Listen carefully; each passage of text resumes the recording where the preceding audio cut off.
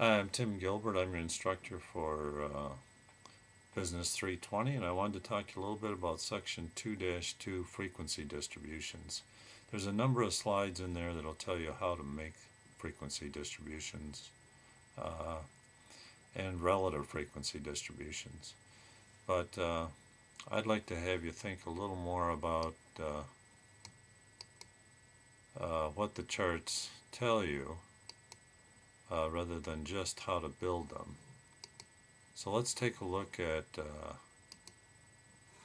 table here of data that's in 2-2, and it's the Oscar winning ages of best actresses.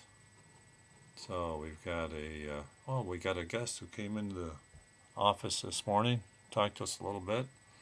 His name is George Burns, and he's a comedian. He's about 106 now.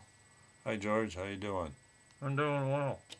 Good, George. You probably knew some of these actresses. This first actress, 76 years ago, and Myrna Loy. Yeah, I knew Myrna. She and I started movies together. She was 22 when she got her. How old was it? 22 when she got her Oscar. Well, that means we would take 22-year-old and put her over in this class with here between 21 and 30-year-old winners, and she'd be one winner of the 28 that won their awards in their age 21 to 30 years old. Let's go along here. There's a 37-year-old, another 20-something-year-old. Oh yeah, that was my wife, Gracie Allen. Gracie won for a comedy. Oh, that's great, George. Now let's put her over here in the data. 21 to 30 years old, so there's two of the 28. Oh, there's a 26-year-old. Yeah, that was, actually I can't remember who that was, but I knew her. Oh, well, that's good, George. That memory does fail us as we get older, and you're about 103, so let's put that third one over here. That's 3 of the 28. So you can see what we're doing is we're picking the ages and counting them in here if they fall within this class width. Well, George, I see that an actress, if she's in her 20s, she won 28 times, or they won 28 times. 40s, 30 or 30-year-olds, 31 to 40, 30 times. 41 to 50, 12. What do you notice about this chart, George? Well, it's kind of tough for a woman over 50 to win an award. Sure is. Only 6 women over 50 won an Oscar in the last 76 years. If they don't win it by the time they're 40 in this society, it's going to be a little tough for them to be an Oscar winner. You bet your boots. Well, yeah, okay. Great, George. Good to talk to you. Go rest in peace.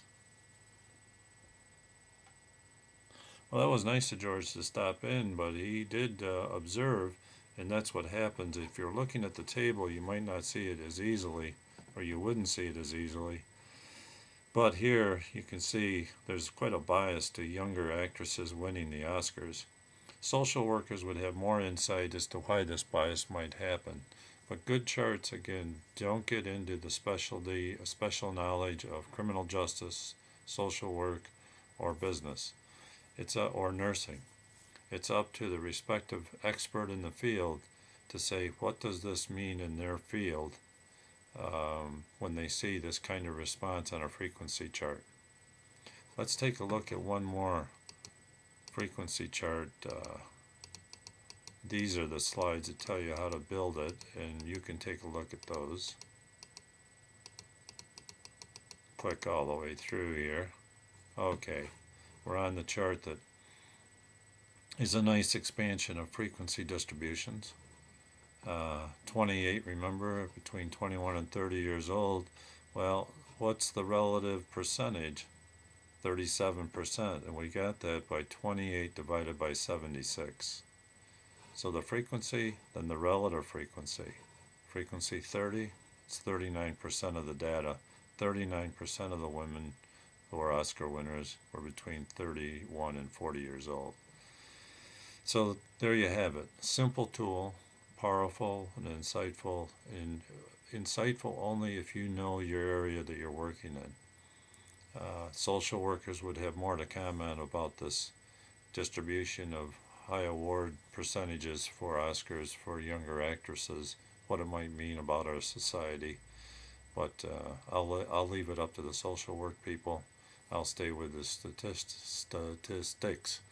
So we'll see you next time, and don't forget to take a look at how these are built, but more importantly, how they're interpreted, because they're a nice foundation for our discussion in Chapter 4, Probability. So you'll see more of relative frequencies utilized there. Take care.